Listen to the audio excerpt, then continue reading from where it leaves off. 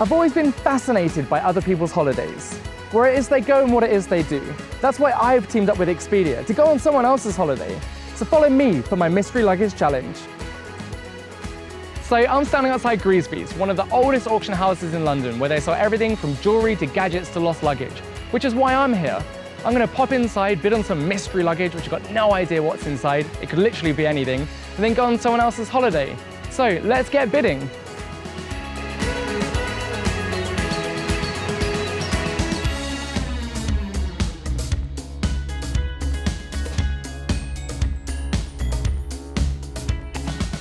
I still have absolutely no idea where I'm going. That's why I've just jumped on Expedia, had a little route around on some of the things that I can do. I've decided that I want some sunshine, I want a beach, I want some damn good food, I want some cool people to party with. So I'm gonna go to Barcelona. Despite the fact that I've booked real last minute, I've just saved 60 quid in the process by getting like a flight and hotel combination, which I'm really happy about.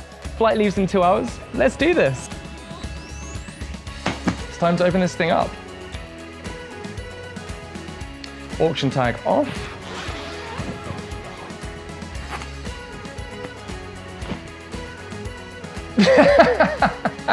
Ooh, daisies. Nice. Flowers. Oh yeah. What is this? That'll look nice, I mean. Incredibly short. No.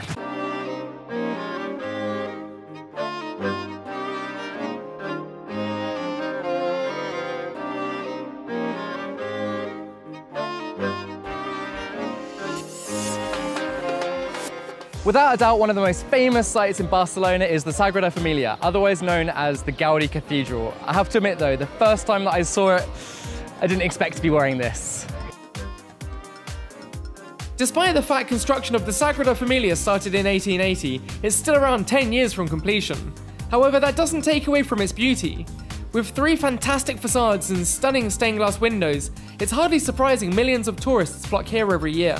And I think my mystery luggage owner would have really enjoyed it too. Made it to Park Güell, one of Gaudi's most famous and colourful creations. I thought I'd dress up for the occasion and wear one of my most colourful creations too. At times, walking around Park Güell is like walking around in Gaudi's mind. Everywhere you look, there's brightly coloured mosaics and fairy tale-like buildings. Gaudi believed there was no such thing as a straight line or a sharp corner in nature, so you won't find any in the park either.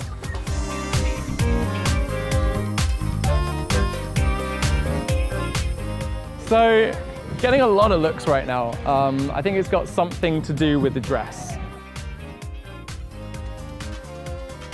You can't come to Barcelona without visiting this place, Las Ramblas. It's packed full of bars, restaurants and street performers, which is what I kind of feel like right now, really.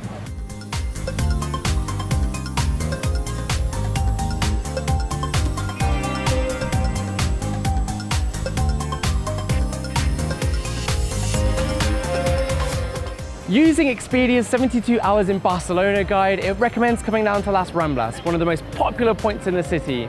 I've walked around a bit, spoken to a few of the locals, see where's good to go, and they've recommended this place, Expedia, one of the best places to go for breakfast.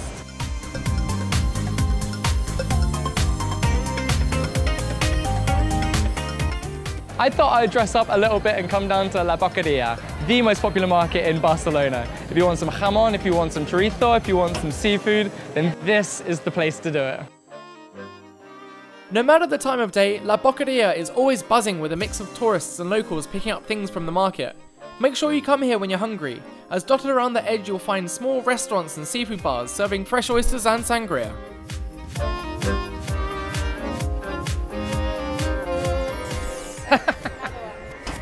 Hola, ¿cómo estás? ¿Guapa o no? ¡Súper! Muchas gracias.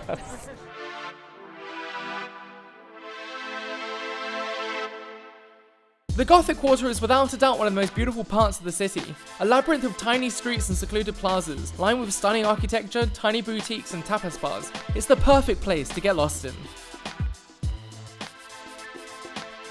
After the hustle and bustle of the city centre, I've made it up to Montjuic, a beautiful place with green parks and fountains, and for those of you feeling particularly lazy, you can catch the cable car right to the top, and once you get here, you've got the most beautiful views of the city behind you. Also, I can see the beach, makes me want to get my bikini on.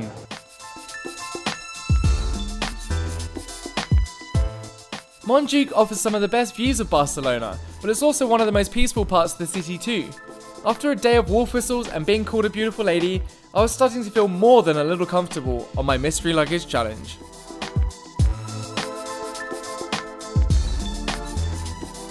Barcelona really is a destination that ticks all the boxes. Not only do you have all the amazing things to do in the city, but when the weather's as nice as this, you can come down to the beach and get the beachwear out.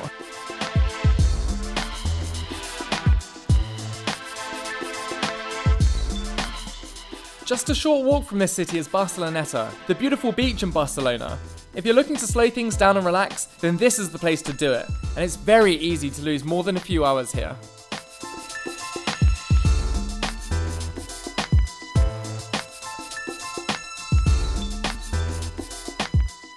So I've come to the end of my mystery luggage challenge in Barcelona, and it has been an absolute blast. The food's been delicious. I've seen so many different sights and attractions, from the Gaudi Cathedral to walking down Las Ramblas to La Boqueria, and even getting the bikini body out on the beach.